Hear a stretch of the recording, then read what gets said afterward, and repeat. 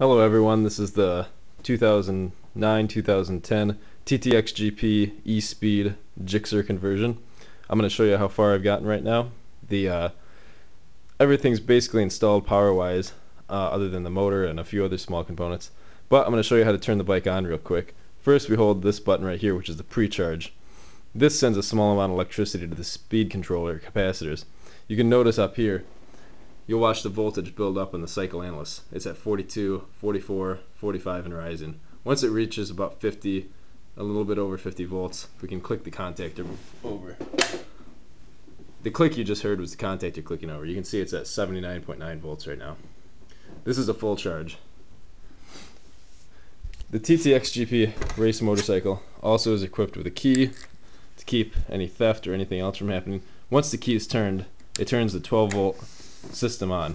The blue light indicates that the bike is active, the speed controller is on, and the bike is ready to move. This is a warning that anytime this throttle is activated or twisted, the bike's going to move. Obviously right now it won't without a motor installed.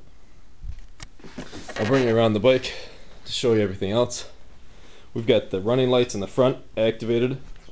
These are also activated by the turn signal switch. And the headlight switch right here turns the main HID low beam on, and the high beam is the lower bulb down there. These are both activated small indicator lights in the dash here. These indicator lights also control when tell you when the lights are on or off.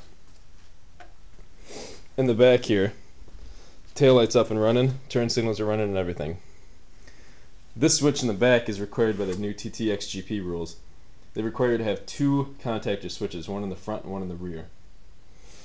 This is the basic bike as it is right now.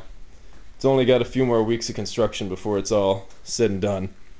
Keep tuned on my website. Thanks.